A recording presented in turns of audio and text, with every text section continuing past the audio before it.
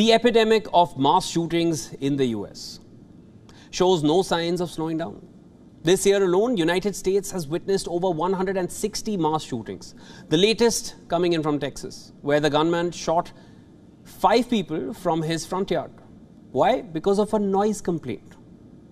What's the solution here? What do the voters say about gun laws? Let's find out. A news poll shows us the following results. 1. Voters prefer focusing on specific gun control measures. 2. Most voters don't want to arm citizens with guns for safety now. What are these specific gun control measures?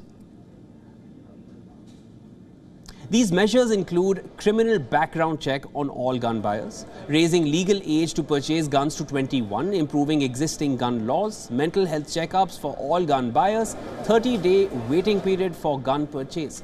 More than half of the US citizens are in favor of banning assault rifles and semi-automatic weapons altogether. Recently, Washington became the 10th US state to put a general ban on assault weapon sales. Now, this brings us to our next question. Do Democrats and Republicans see eye to eye on gun control laws?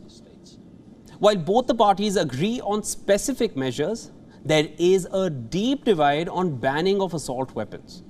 On one hand, 84% of Democrats are in favor of banning assault weapons compared to 36% of Republicans.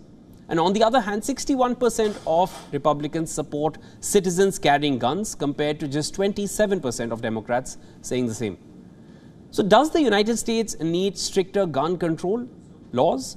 Well, the results show that 43% feel passing stricter gun control laws will make the country safer. A quarter feel that it will be most unsafe for citizens, and 1/3 think that it will not make any difference whatsoever. With series of mass shootings that US has witnessed this spring itself, half of the voters are scared that either them or their kin will be a victim of gun violence. There's a clear enough trend that US citizens prefer limiting guns over arming civilians to reduce gun violence.